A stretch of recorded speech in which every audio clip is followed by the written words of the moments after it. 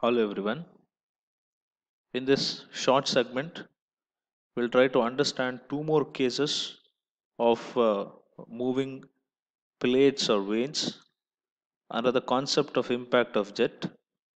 So uh, now it's time to understand force exerted on a moving plate held inclined to the direction of the jet.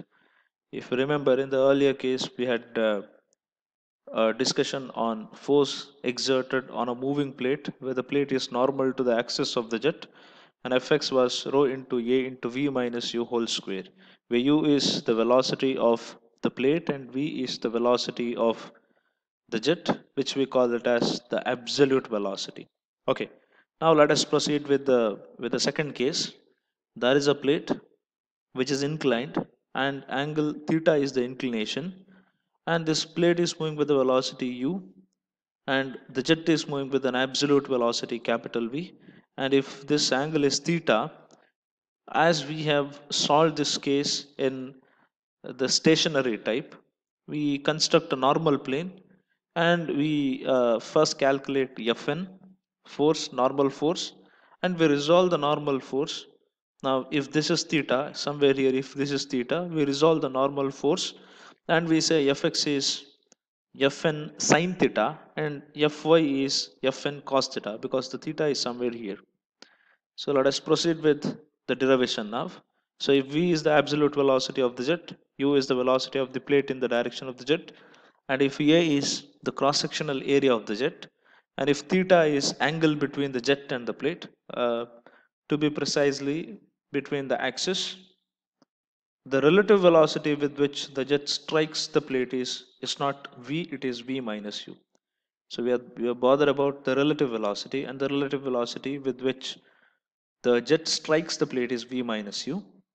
And now we'll calculate the mass per second. So the mass of fluid striking the plate per second, mass per second is rho into a into, it's not just v, it is v minus u. It is rho into a into v minus u. Now we calculate Fn. Fn is the force which is normal to the plate. So it's calculated in an axis which is normal to the plate, and that is Fn. And which is very obvious. You resolve this v minus u in this plane. So it becomes v minus u sine theta, or v minus u cos of 90 minus theta. It becomes v minus u sine theta here, and it is rho into a into v minus u. Initial velocity in the direction of the jet is, this is the direction of the jet now, which is under consideration. This is the direction, normal plane. And the velocity before striking is v minus u sine theta, or it is v minus u cos of 90 minus theta. And in the same direction, in the normal direction, there is no velocity after striking. There is no relative velocity or absolute velocity after striking. We have one velocity component here, but that is not in the direction of a normal plane. So it is 0. So Fn is rho into a into v minus u whole square sine theta. If you remember, in the stationary case, Fn was equals to rho into a into v square sine theta. Okay. So the component of this force in the direction of the jet, say this is Fx, this is Fx, and this is Fy. Now the angle is somewhere here, that is your theta.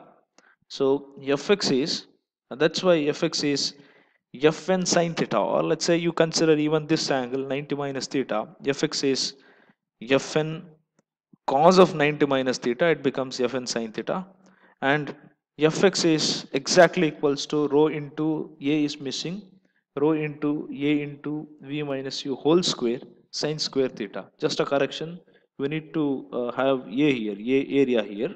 So it is rho into a into v minus u whole square sine square theta.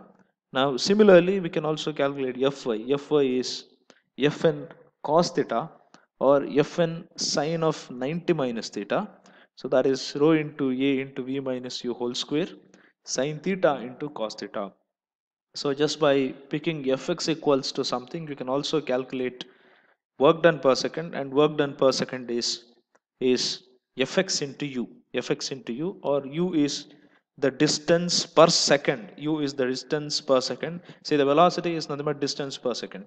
So Fx is Fx into U, or U is distance per second in the direction of x, and the unit of work done per second is Newton meter per second.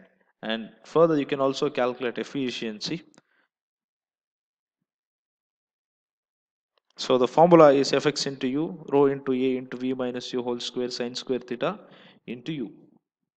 So let us proceed with the next case. And the next case is the force exerted on a curved plate, or it is a vane, when the plate is or the vane is moving in the direction of the jet.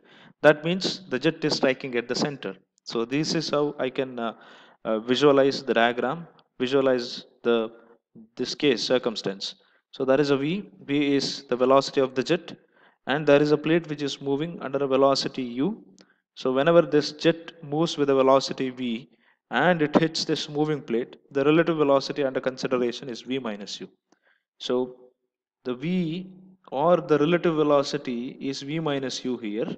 And if this angle is theta, you can resolve this V minus U in both x and y directions as V minus U cos theta, V minus U sin theta.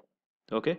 So in the direction of the jet before striking is the relative velocity, that is V minus U, and after striking is minus V minus U cos theta. I hope you know the reason why it is minus.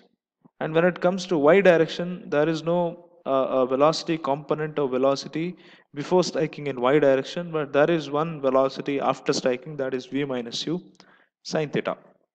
With this background, let us try to solve this derivation. Let us try to have some more equations. So if V is absolute velocity of the jet, A is area of the jet, U is velocity of the plate in the direction of the jet, mass per second is rho into A into velocity with which it strikes the plate, that is relative velocity V minus U. Hence mass per second is rho into A into V minus U. Okay. I hope there is no doubt in coining this as rho into A into V minus U. Okay.